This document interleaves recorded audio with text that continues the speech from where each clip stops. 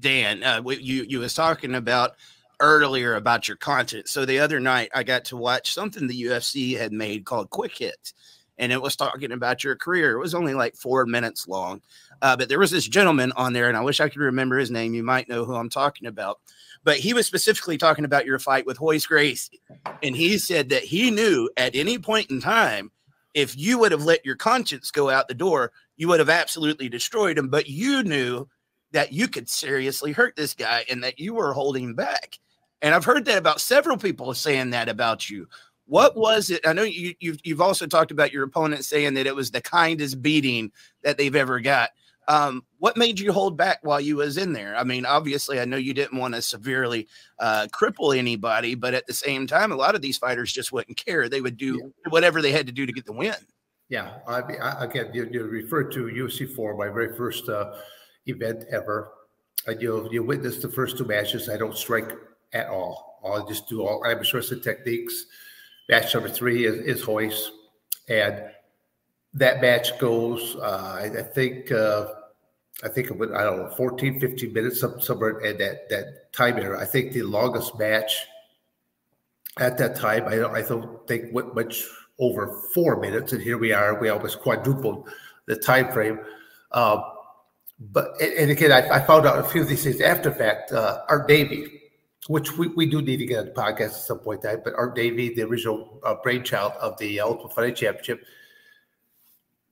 the pay-per-view time frame was running out of time. He told me the story that afterwards. They're like going, we're about to lose our airtime, and they're like going, and they're back there, they're trying to make like executive decisions, like Severn's been on top the entire time, controlling it. He goes, let's just reward Severn the victory and just stop it for the pay-per-view. But then, it was like probably just I'll say somewhere the next minute or two that things changed to where I tapped out. But I always tell people that, okay, they saw me tap out, and they all said, well, he tapped out because of this triangle choke that Royce Gracie had on me with his legs. I go, well, again, if that's what you want to think.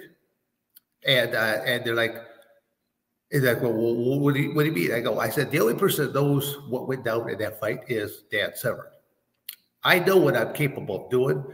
And even if he had those legs wrapped around me, I know that I'm still capable of standing up with him and simply just whiplashing him down. And when I would have snapped him in two, because, again, I know what I'm capable of doing. What did Royce weigh at that point in time? 167 pounds, 170 pounds, something like that. Soaking wet with his gi on. I wrestled heavyweights that weighed in excess of 400 pounds, and I launched them across mats. So what am I going to do with someone of Royce's stature? That's where I have a conscience. I should say I had a conscience at that time. But then afterwards, when I saw the check, realized that how much he got, how much I got, and then